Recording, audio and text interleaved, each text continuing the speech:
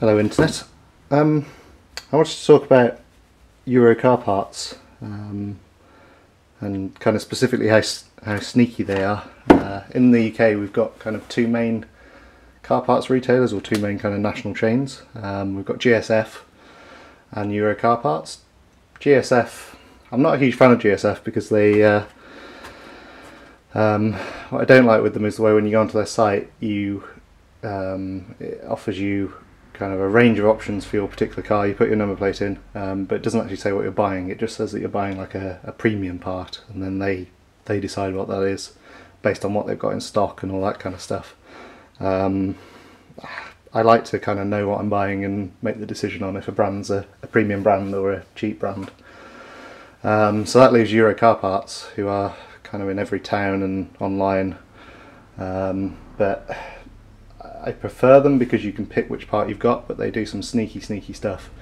I guess the first thing is if you ever see a post on forum saying, "Oh, quick, Euro car parts got this great sale on," they've always got a sale on. The amount of sale always varies, but it's the actual price is generally always the same. They also sell for a load of different brands. They've got car parts for less, eBay stores, Amazon stores, and all the prices are wildly different. Sometimes one part, you end up doing an order, you'll place one part from the Euro car parts or eBay store, one from car parts for less, one from the main Euro car parts site, and they send them all out separately. I don't know how that's kind of cost effective for them, but I guess they kind of rely on people not shopping around. And word gets around, oh, you don't want to use Euro car parts, you want to use car parts for less, and suddenly everyone starts flocking there.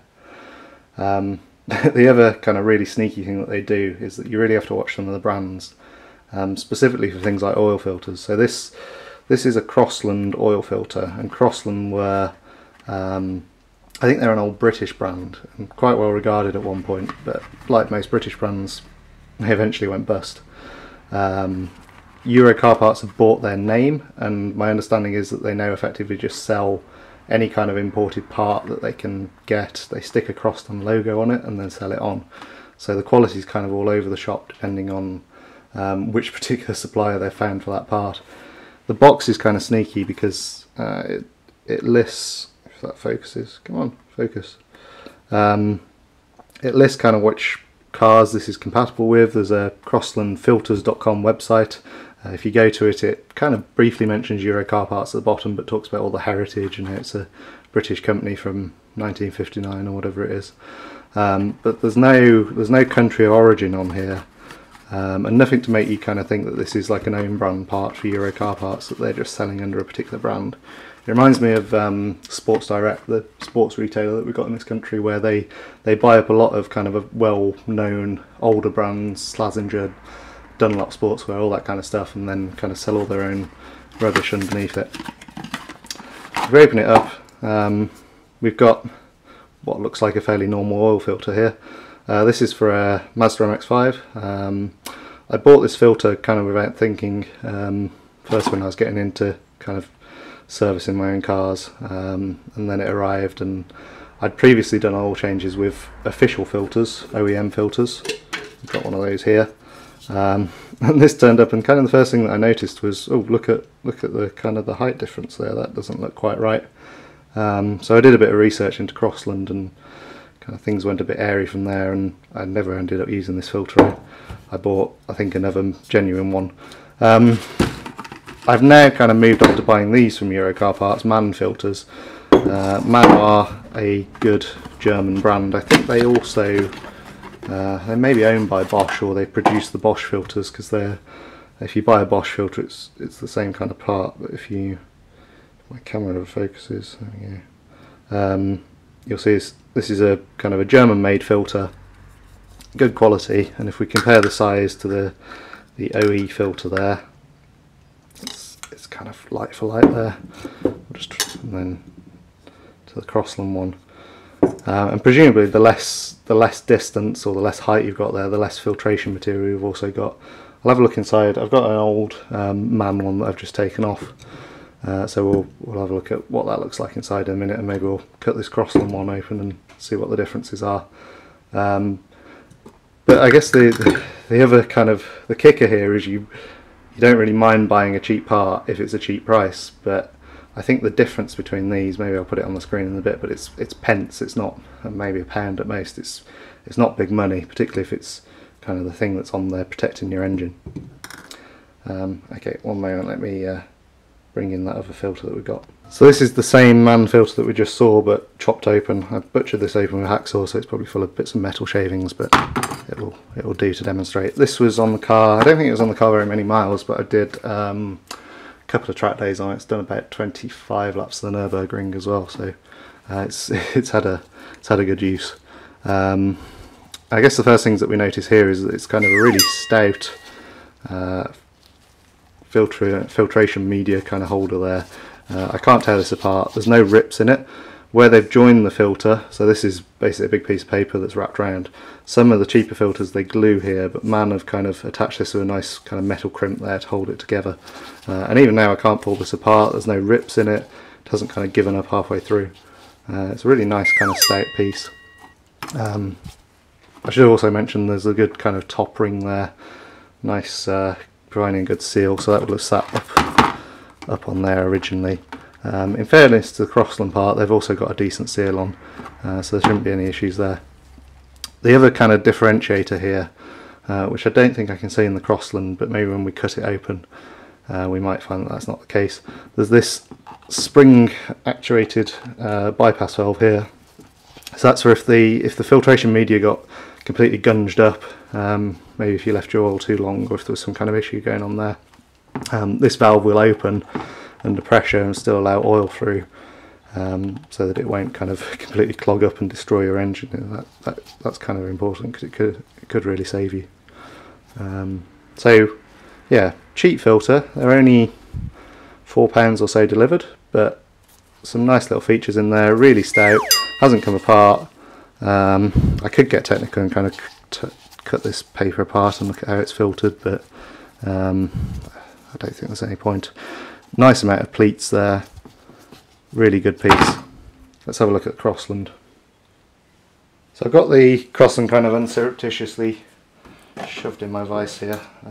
You can buy special oil filter openers that do this without filling it with loads of burrs, but I'm not a professional oil filter opener, so we'll make do a hacksaw and some brute force.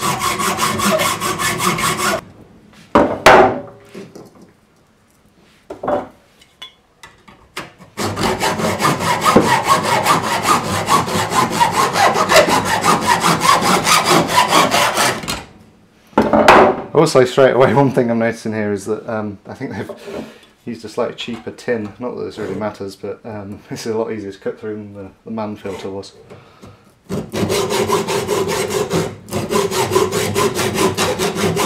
Okay, so we've got this cut open. Let's have a look. Zoom back a bit. So, what have we got here? A little diaphragm there. This material is actually kind of stuck in there. Let's just have a look. I think they've twist this. Yeah. Right. So let's just put the Mann into shot as well. So this is the equivalent kind of part here.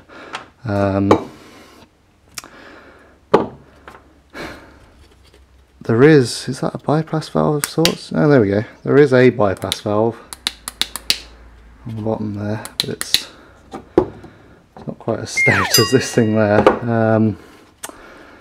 Similar sort of design. We've got probably a lot fewer pleats there compared to the Mann. They're a lot tighter packed. So it's not only is it kind of shorter in terms of the filtration material, but probably fewer pleats within it, so there's probably a smaller surface area. Maybe we should cut these open and kind of hold them side by side. This feels very flimsy. Just trying to see where they've actually joined it. So like, I'm guessing they've probably glued this together. There's certainly no metal clamp like there was on the Mann. The danger of gluing it is that when it's exposed to all that hot oil for many hours, if the glue deteriorates and the filter kind of separates, then you effectively lose all filtration because the oil will just flow through that gap unfiltered. I guess it's okay. I guess the kind of the sickening thing is that it's not like you're buying these to save a huge amount of money. The difference in price is so minimal that it just feels more like a bit of a con rather than a sort of a valid cost saving. It's probably not an area where you want to save too much money either, but then I guess garages, if they're fitting these to customers' cars, they'll always just order the cheapest. So that's probably where they hoover up most of their market here. Yeah, it's a pretty flimsy part compared to this. Not hugely impressed. Here we go. I pulled all the filtration media out, and you can see here on that joint there. Focus. There you go. So it is just joined together. You can see. So if that fails under heat and oil and separates, you'll find that that kind of pulls apart within the filter housing, and then oil will just gush through. Yeah, maybe we will let's take the Mann apart and see if we compare roughly how long one is compared to the other. So the next challenge is going to be how do we actually get this apart. It's so well made that, you know, it's so rigid. I'm not quite sure how to. This is presumably these. I don't know if these caps are glued in there, or yeah, I guess they are. Let's stick it in the bench, and I think what we might have to do is take a hacksaw to the pleats here. We'll lose a bit of filtration material there, but I just can't see another way to get into this.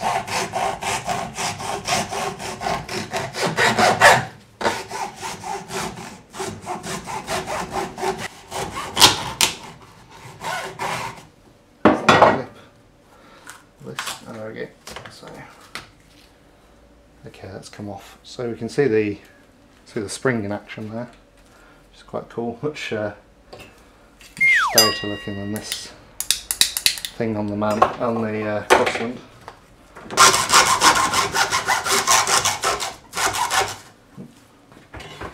That's the middle there. That's obviously just retained by the fact that it's all sandwiched together and potted in there. There we go. Okay. So I guess we'll have to bear in mind that we've lost that kind of much on either side from the way that we've had to chop this out. Again, that's all nicely potted in there. Stayed together really nicely. You can see how tightly packed those pleats were. I wasn't really sure how to show this, so I've come up with the now patented technique of nailing stuff to my bench. So I've folded the two filtration materials in half. The oily one on the bottom is obviously the Mann, the Crosland's the one at the top. And if we look down here, obviously this gap will be doubled, but there's not actually as big a difference as I thought between the two filtration medias. I thought the Crosland would come up much shorter than that. I guess in reality you're probably looking at what, like that much difference between the two.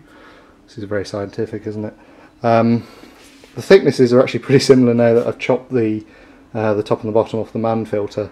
And thinking about it, with the way that metal shroud's wrapped around and you've got all that glue kind of stuck in there, I guess this is the only actual effective bit of filtration area anyway, so the widths are kind of similar. So although the Crosland was a much shorter height, I guess it was that way because actually you're getting a similar level of filtration area through a slightly inferior design in terms of the stoutness.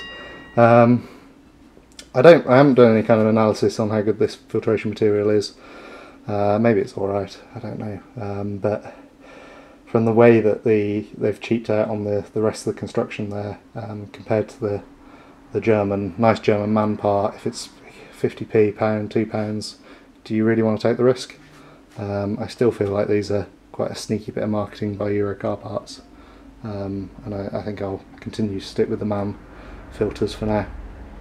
Thanks for watching, I hope this was vaguely interesting. See you soon.